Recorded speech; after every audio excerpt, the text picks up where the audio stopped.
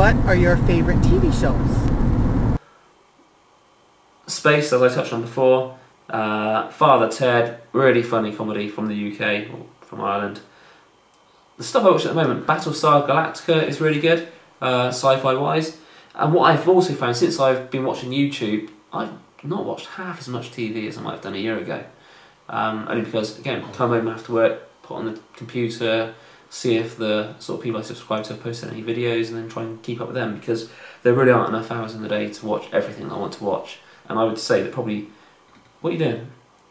Just putting that over there. Yeah, I'd probably say that almost TV suffered at the cost of YouTube. Heroes. I haven't got any. Right, what's your favourite TV shows? Smallville. What, Superman? Yeah, Smallville. That's interesting, Andy, because you don't strike me as a I like superheroes type of person. Yeah. Why do you like Smallville? Oh dear. Oh, that's a good question. Yeah, why? I just like the storyline. It always has a happy ending, and what about the end of season 5 when Earth got perfect taken world, over? isn't it? What about the end of season 5 when Earth got taken over by Zod? Well, it didn't matter because you knew that that wasn't the end of it. You knew that Superman was going to come back, and well, no, he was in the Phantom Zone, wasn't he? How did yeah, you know he was but back? what? He was stuck in the Phantom Zone. Yeah. Well, how did you know he was going to come back? I was devastated when I saw that. That was like watching The Empire Strikes Back to me. Well, it's obvious that he's going to come back. Otherwise, Superman would never have happened. Yeah. There's always going to be a nice ending. Like, you know, they can end it on a suspense, cliffhanger at the end of a series, but it's always going to be brought back round, you know, to a happy ending on the next series, isn't it? So Smallville, yeah? Yeah, Smallville is my favourite show at the moment. Right, okay. Next question. And if you could trade lives with any person, who would it be? Oh. Beth, these are brilliant questions. They're not quick ones to answer, are they? I think this might be a Silverscreamgrl special. Do you want to take this one or shall I? You take it. Well, I thought about this earlier tonight. I thought about this yesterday, or whenever you sent the message through. And I'm a fairly happy, content person. And I'm almost tempted to say, and it's a rubbish answer, that I wouldn't swap anything, or I wouldn't change lives with anybody else. Which, yeah, I could be somebody that I could be a superstar and rich and all the rest of it, but, you know, I'm not a pauper, I'm not broke kind of thing. I've got enough money to have a beer with a mate and or mates and have a curry when I want to have a curry and the rest of it.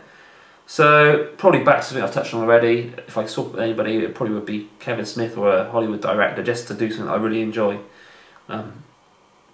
But I'm a pretty happy person, really. Don't know if that comes across in my videos, but it's the truth. Funny.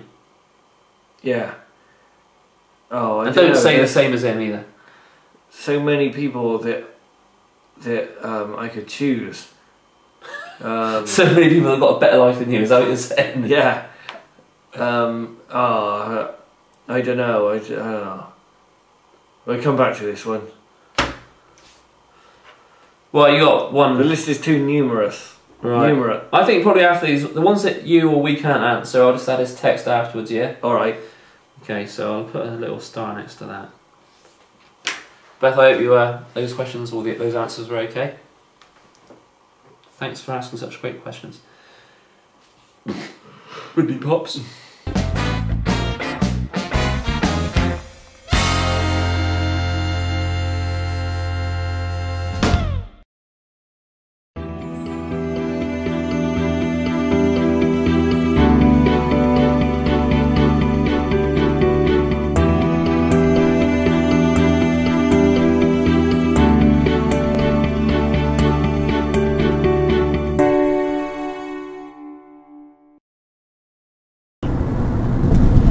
Aside for the person whose name will not be mentioned, would Mr. Funny be as funny if it were not for 21st Century Cat? I'll let you think about that one for a while. Have a good day. Bye.